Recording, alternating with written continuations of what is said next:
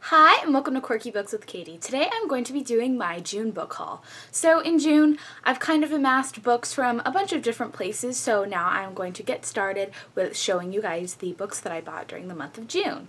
The first two books I actually got while I visited the legendary Strand bookstore in New York. In case you guys don't know what that bookstore is, it's basically this block-long, four-floor high building that is a bookstore and filled with so many different books that if anything you can imagine, the top floor is a rare book room. I've always wanted to go, it's been on my bucket list, and while I was in New York this month, I got the chance to go.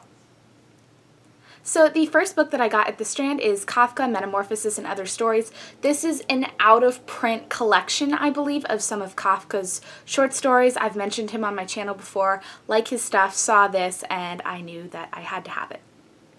Now, the next book that I got at the Strand is something that I probably shouldn't have gotten there because it's about 1,500 pages and I had to carry it around New York all day, but that is the Bronte sisters. This is a bind-up collection of all of the major works of the Bronte sisters and Charlotte and Emily. It has Jane Eyre, Villette, The Professor, Wuthering Heights, Agnes Grey, and The Tenant of Wildfell Hall. I've read some of these, need to read them, but I saw this and this is so amazing and I'm just ecstatic that I got to pick this up and add this behemoth to my collection. Next, I got the chance to go to my church's used book sale and pick up a few books. The first book that I got is probably something pretty boring. It's The History of Civilization, Volume 2 since 1648 by Paul Bernstein and Robert W. Greene. This is actually for a class that I might have to take next year. I'm going to be a freshman in college, and I saw this, and it's basically just a book of like outlines about Western civilization history, and I thought it might be helpful if I have to take a class relating to this. The next book I got at the church book sale is Persuasion by Jane Austen.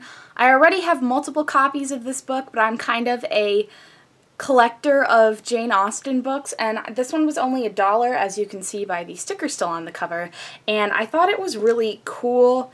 It's hardcover, and it's kind of unlike anything I have, so I decided to buy it.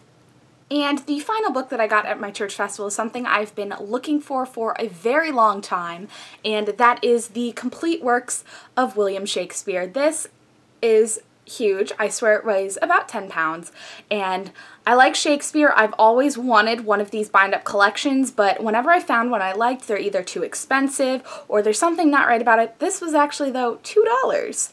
And this has all of Shakespeare's plays and sonnets and anything I could ever need, so excited that I finally got this. I know I am such a nerd.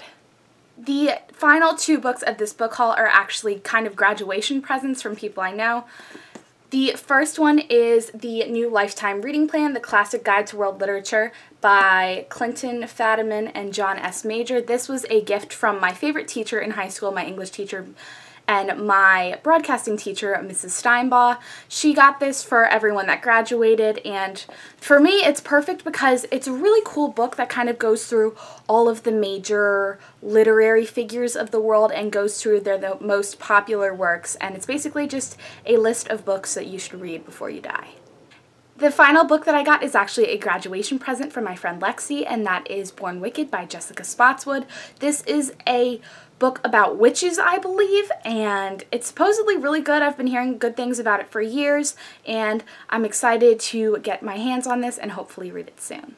So those are all of the books that I got in the month of June. If you guys have read any of these, let me know in the comments down below. Thank you so much for watching. I hope you subscribe to my channel, and I will talk to you again soon.